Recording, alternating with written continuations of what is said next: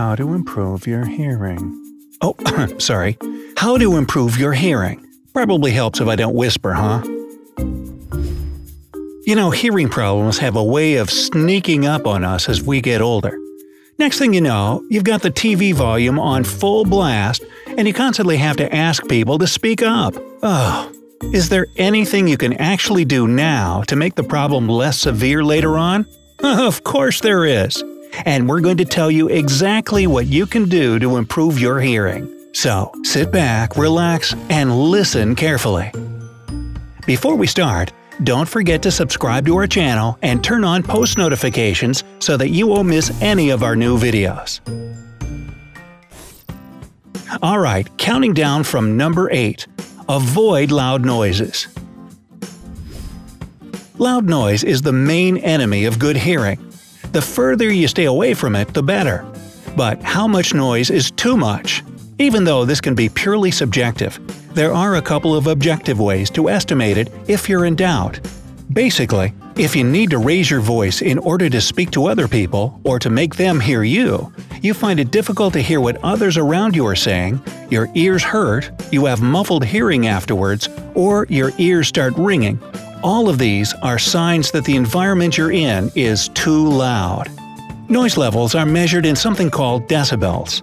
The principle is simple. The higher the number, the louder the noise. Any sound over 85 decibels can be damaging to your ears, especially if you're exposed to it for long periods of time.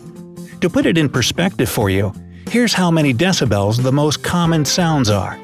Whispering is about 30 dB.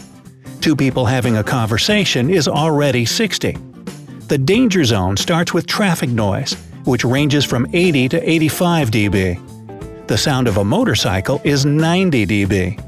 If you like to blare music through your headphones, that's 100 dB. And finally, the noise of an airplane taking off is around 120 dB. Modern technology allows us to measure noise levels in the palm of our hands with just a couple of clicks.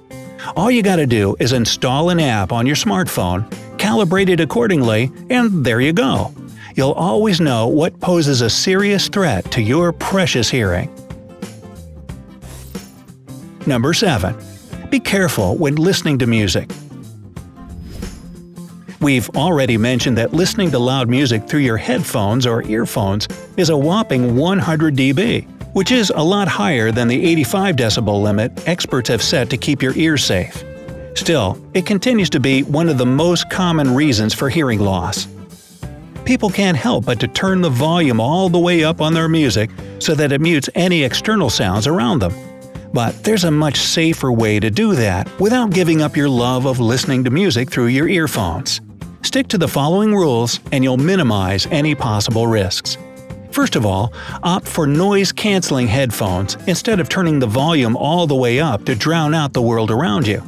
And make it a habit to adjust the volume to the point where you can hear the music comfortably but no higher.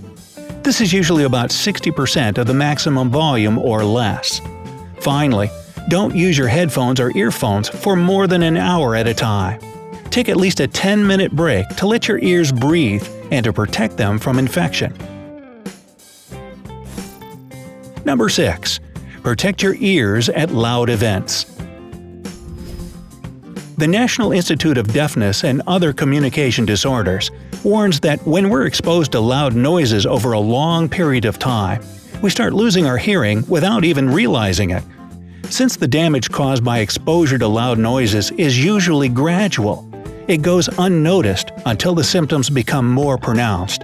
Plus, according to the experts from this institute, loud noise exposure can also cause tinnitus, which is a ringing, buzzing, or roaring in the ears or head. This is a serious problem because it can lead to hearing loss in both ears. That's why it's crucial to protect your ears from exceptionally loud noise you find at concerts, bars, nightclubs, sporting events, and any other really loud places. And when you're at these venues, try to move away from the source of all the noise and take a break from it every 15 minutes. Be sure to give your ears about 18 hours to recover after exposing them to excessive noise. Now, you might consider wearing earplugs too. These days, there are all kinds of them. Musicians' earplugs, for instance, are reusable, and they reduce sound volume without distorting it. The choice is yours to make. Hey, I wear earplugs to the movies. It can get really loud in those action scenes, and I find they work great. I can still hear the movie just fine, and my ears don't hurt afterwards. Number 5. Add some cardio to your life. Yup, you can totally enhance your hearing with exercise. In an interesting study published in the Journal of Neuroscience, a team of researchers from the University of Florida School of Medicine found a strong connection between the cardiovascular system and the functional ability of the organs and tissues in the inner ear. Basically, with increased levels of cardiovascular health come increased levels of hearing sensitivity. By exercising, you promote blood circulation that travels to the tiny bones and muscles in your ear. When blood flow is facilitated through exercise, nutrients like antioxidants and protective heat shock proteins travel throughout your system and improve your hearing.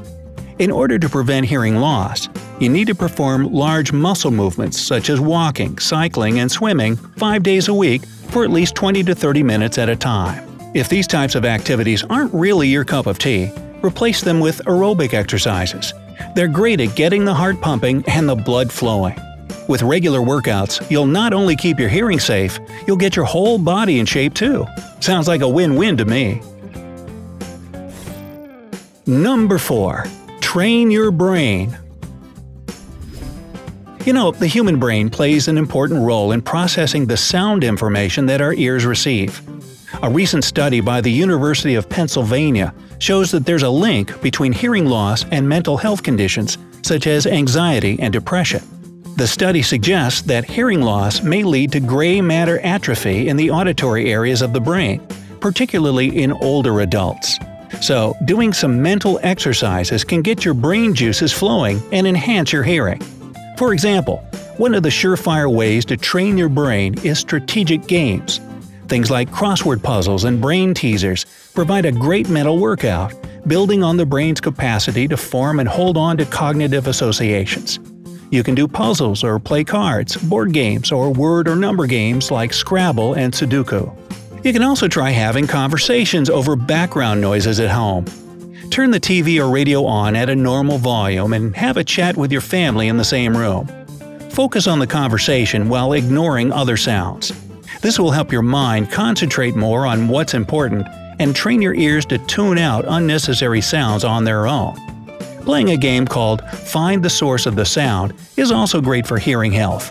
Plus, it's just outright fun to play with your friends and family. All you gotta do is close your eyes and ask someone to quietly move to different parts of the room or house and make noises. You then have to identify the direction of the sound and what the source is. See? Fun and useful. There's one more exercise you can do, and it's all about recognizing different types of sounds. Go to a relatively quiet place, close your eyes, and focus on figuring out what all the sounds are in your environment, both the close and distant ones. The more you practice this exercise, the more sounds you'll be able to recognize. If you already have trouble hearing, you'll quickly notice the situation changing for the better. Number 3. Do some yoga. If you're still saying no to the whole cardio thing, you can say yes to yoga. It's widely practiced for its variety of health benefits, and improved hearing is one of them, according to Dr. Meenakshi Welukar, a practicing physician and certified medical and clinical research writer. The main goal of these yoga exercises is to increase blood circulation in your ear and brain. Increased circulation helps improve nerve function and flushes waste and toxins from the body. Yoga poses with deep breathing exercises increase oxygen blood flow to the ear. Plus, the stretching and muscle relaxation that come along with yoga have a positive impact on the heart, circulation, and blood pressure. Here are a couple of yoga poses you can include in your routine. The tree pose is a good stretching and breathing exercise that benefits your arms, chest, abdominals, spine, and leg muscles. The triangle pose boosts your spine's flexibility, relieves backaches, and massages and tones your pelvic organs, all while twisting you into a pretzel. The bow pose gives an excellent massage to your abdominals and activates your digestive system. The cobra pose opens up your chest, relieves tension, and strengthens your back muscles. And there you have it! Your training session is ready, no special equipment needed. So what are you waiting for? Give yoga a shot for improving hearing and overall physical and mental health.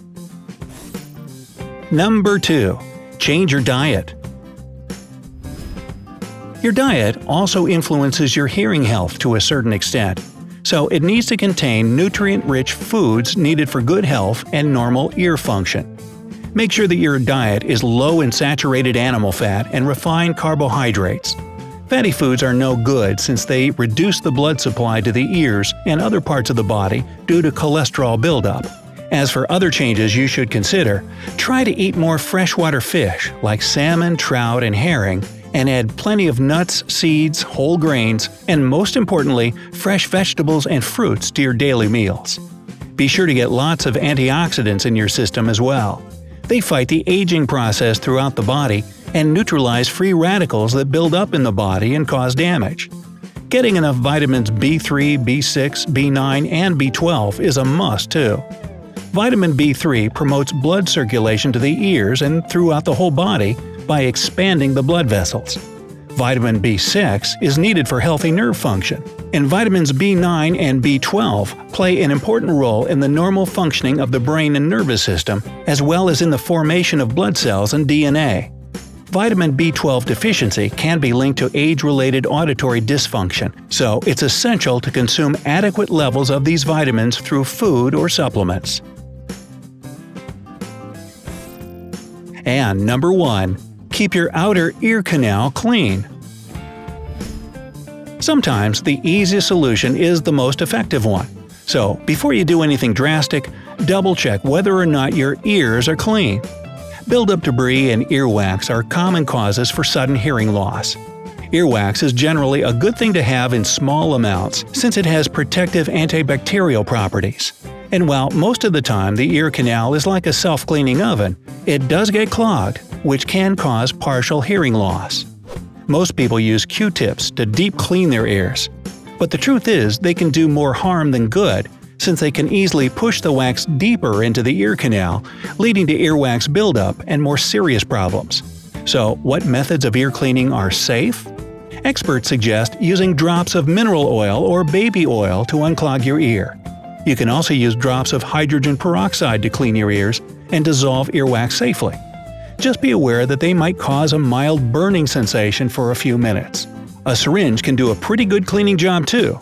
Use it to gently rinse out the ear canal with water or saline solution.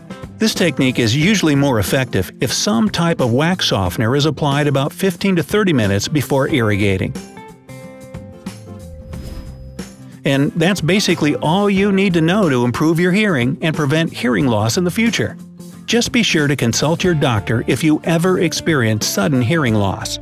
This issue can potentially be a symptom of other serious medical problems. So don't waste time if the problem is severe, or it may progress into something way worse. Hey, are you hearing this?